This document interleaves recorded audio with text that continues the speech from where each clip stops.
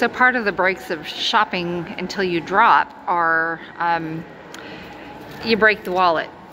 She busted her wallet and had to buy a new one. So she's switching one wallet out for the other, and they're almost identical except for this one Has cute bows. has cute little bows, and it's adorable. But this one, the snap came apart on it, and it's breaking and it's a mess. So we've had a mishaps with shoes. So my shoes fell apart on the way up here, and I had to go to the store and buy a new pair of shoes. And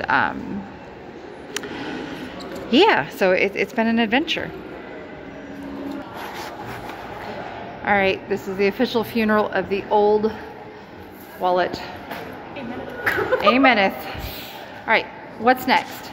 I don't know. You don't know. The ever-favored, ever-present Ulta. She loves this store.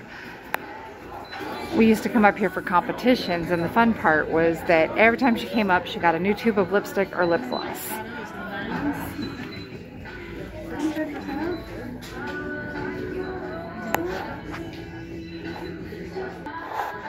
Another interesting little quirk is that she was just looking at like little hair clips and all these things that are just pretty, and there are no price tags on them. There's no way to tell what any of the stuff costs. What'd you find? They have my highlighter. Okay.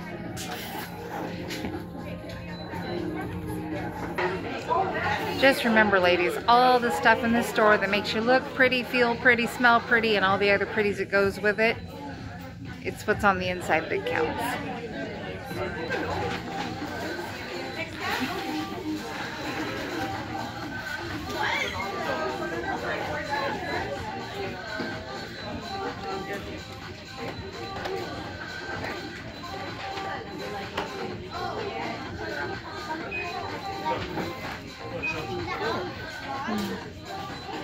Ooh, that's pretty. It's like a little palette. It is.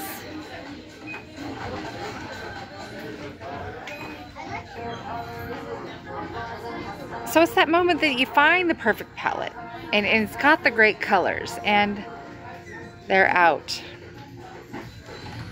My rose will go wrong. Apparently it won't. So I just realized that my new wallet and my phone case and my pretty little diamond studded, because my pop socket thingy has diamond studs on it, it actually matches, and it's making my heart happy. Making your heart happy. Where are we going next? Into Claire's. Claire's. Okay. So this is a very blingy little store. Probably everybody knows what Claire's is, but if you need an accessory, this is your go-to store. And I think I've probably spent so much money in this store since she was born, it's not even close to humorous anymore.